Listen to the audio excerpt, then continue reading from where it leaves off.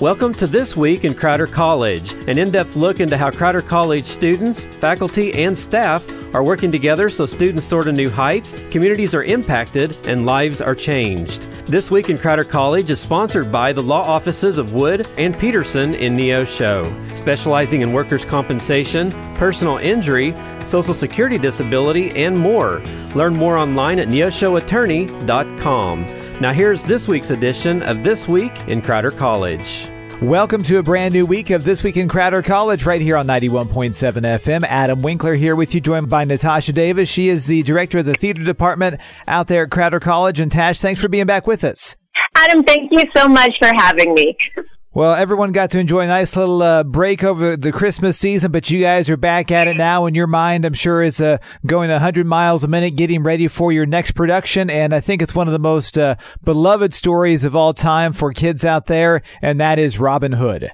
Absolutely. We are producing The Many Disguises of Robin Hood, which is a wonderful adaptation of this classic adventure tale. And we are super excited about all that involves, because this play has a little bit of a twist. Actually, and I don't think it's giving too much away because it is in the summary, Robin Hood in this adaptation is a girl. Well, that will be an interesting twist on things. And you guys have tryouts coming up later on this month. So tell us about that, because you're going to need some kids involved in that as well. Is that correct? Absolutely. I love the children's production. Every year we get to work with a combination of college-age students, high school kiddos, and even folks as young as 7.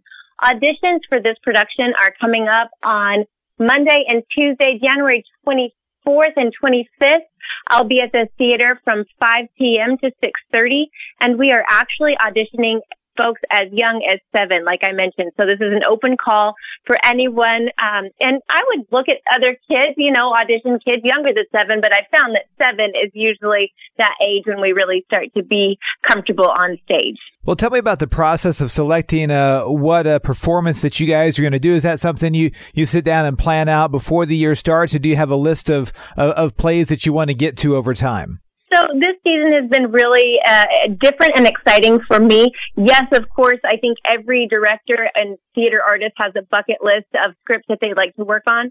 But this year, we've done things a little bit differently. I let students select our main stage production for the fall. So our student panel consisted of about 6 people, had to read several scripts over the summer of last year.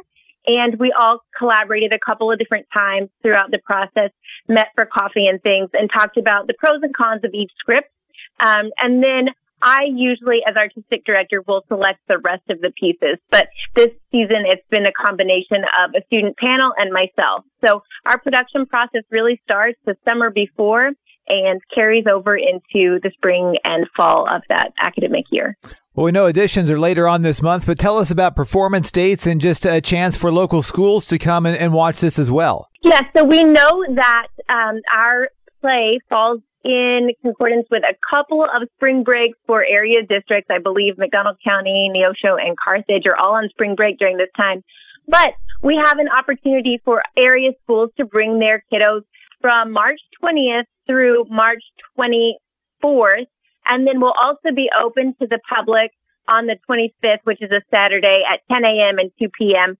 And there may be some additional shows, give or take. We have a little bit of time there to add some productions if we see fit. So we have a big week on that, the 20th through the 25th.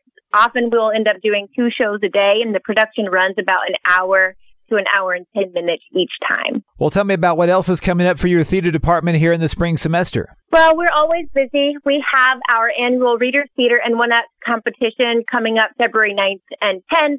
We also will be hosting the Misha District competition, which Crowder really is just a host for that. In addition, we'll be collaborating with the Crowder College Foundation in late April to present Suspects and Sleuths, which is a dinner theater fundraiser event. Lots of fun. Always a great event, and always a lot of great work by your team out there at Crowder College. Tash, thank you so much for being with us this week. I really appreciate the opportunity, Adam. Thank you for listening to This Week in Crowder College. This Week in Crowder College is sponsored by the law offices of Wood and Peterson in Neosho.